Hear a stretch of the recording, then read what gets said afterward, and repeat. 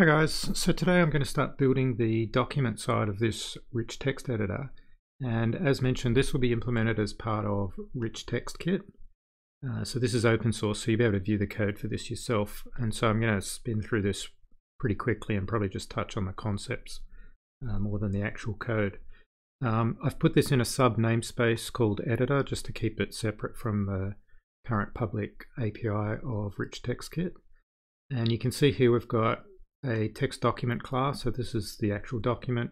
We've got a paragraph class, which is an abstract base class for any kind of embeddable content in the document, and then a text paragraph, which is obviously the main implementation of this paragraph. So we'll start with paragraph. You can see it's an abstract base class, so this will be the class that will be used to embed content into the document. So for example, images and other types of content will be an implementation of paragraph. Abstract class, it's got a few methods here. Layout just asks it to lay itself out, measure itself. Paint obviously draws itself to a canvas with some options. Get caret info asks the paragraph to return caret position and size information for a particular code point index. So code point index, probably a good time to touch on that. Internally, Rich Text Kit stores all its text in UTF-32, and each UTF-32 character is called a code point. So this is an index into a UTF-32 buffer. Also, everything to do with document and paragraph will either be relative to the paragraph or to the document. So in these methods and properties, these are relative. This code point index is relative to this paragraph. Okay, and returns caret info, which is also relative to the paragraph. You'll see when we look at document, a lot of what it does is just mapping between paragraph and document coordinates and offsets. Okay, hit test takes an X and Y coordinate and returns information about which code point that position is near or over. Length is the length of the paragraph in code points. Every paragraph has to have a length of at least 1. The reason for that is so that if you have multiple consecutive paragraphs, if they all had a length of 0, you wouldn't be able to use the code point index to determine which paragraph is the correct position. Content height and width return the measured width and height of this paragraph. Content x coordinate, so this is the x coordinate and y coordinate of this paragraph relative to the top left of the document, and it's the coordinate of the text itself, not the outer margin positioning. Okay, so this is the actual text content position. Code point index, so this is the index of the first code point in this paragraph relative to the top of the document. In other words, it's the sum of the lengths of all the previous paragraphs. And we've got some margin sizes here. Okay, so that's the paragraph. Quick look at text paragraph. You'll see it's got a text block, which is a Rich Text Kit text block as exposed by the existing API.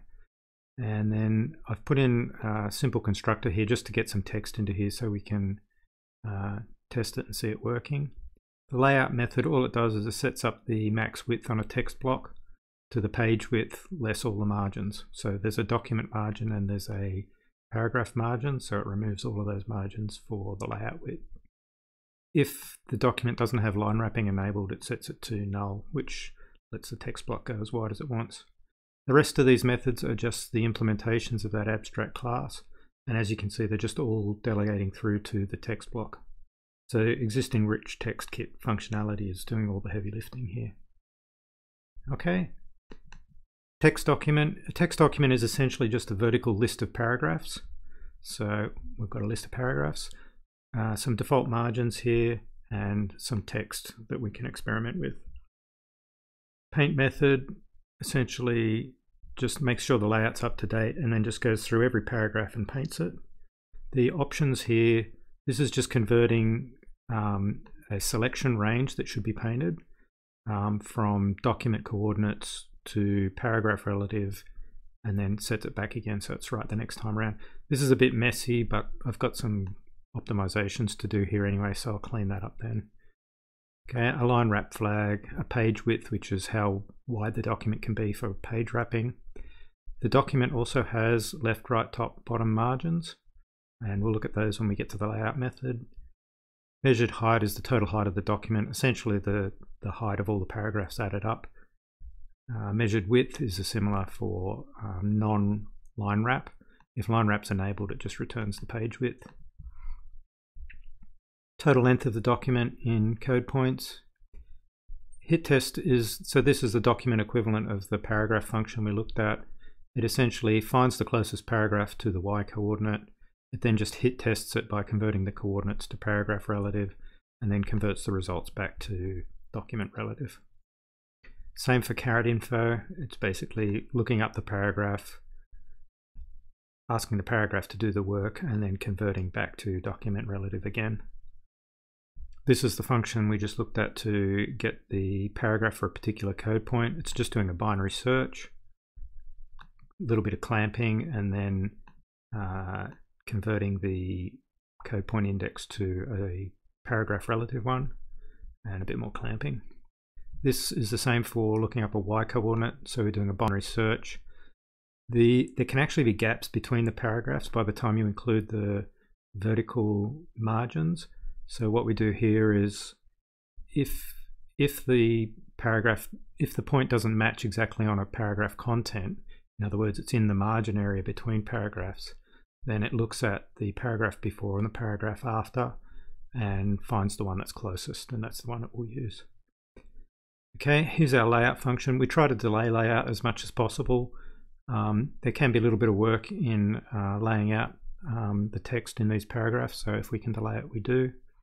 And then this is essentially just going through each paragraph. It's doing the code point index and the y coordinate calculations at the same time. So you'll see it's getting the paragraph, asking the paragraph to lay itself out, setting the coordinates of the paragraph. Now for the x coordinates, just the left margin plus the paragraph's left margin, so the document and the paragraph's left margins added together.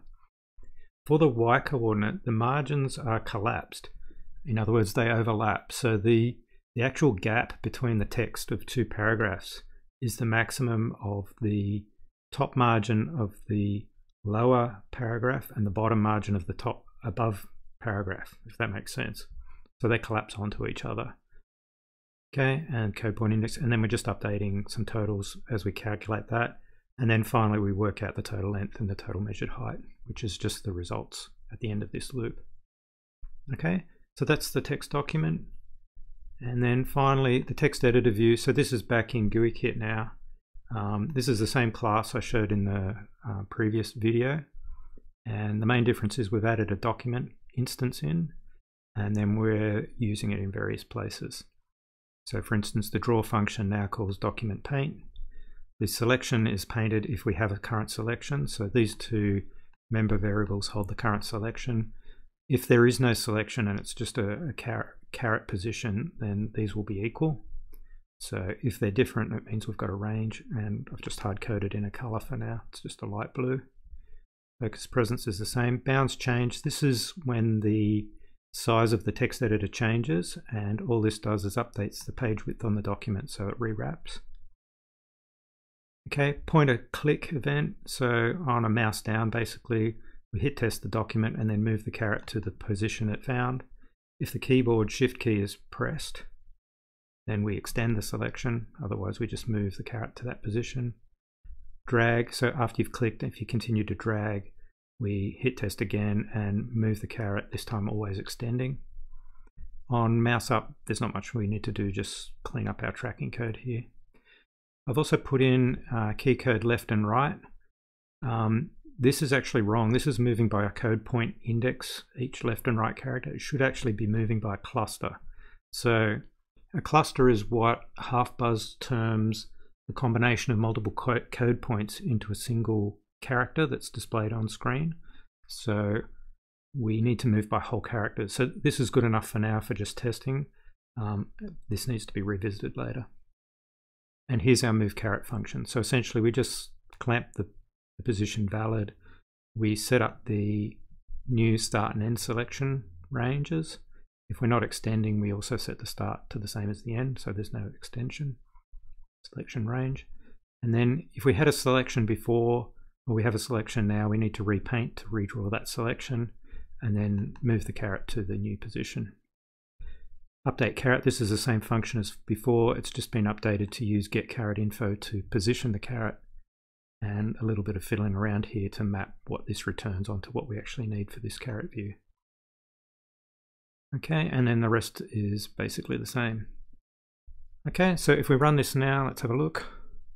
So you can see we've got the text we entered is in here, it's been wrapped. It rewraps as we change the width of this document or editor view. We can click to move the caret, and we can click and drag to select. Works across paragraphs and forwards and backwards. And we can also use the keyboard to move left and right and select. Okay, so that's it for this video. The next video I'll probably look at keyboard navigation. So as I mentioned, this is kind of working but not really. Up and down doesn't work, home, end, page up, page down, none of that is working at the moment. So that'll probably be the focus of the next video. I hope you're enjoying these videos. Again, let me know if I'm going too fast, too slow, if you want more detail or less. I know it can be tedious if I go too slow and a bit hard to follow if I go too fast. So give me some feedback on that would be great. Okay, thanks guys, bye.